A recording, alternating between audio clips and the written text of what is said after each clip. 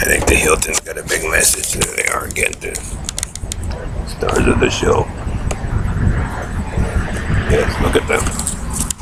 Yes, I love you too. I love you too, Paris Hilton, Nikki Hilton. I know it's hard being super already cheap. I know.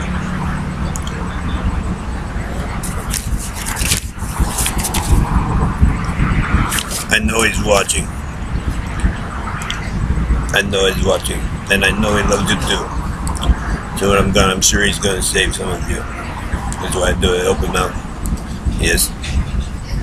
I know. It's difficult, Paris.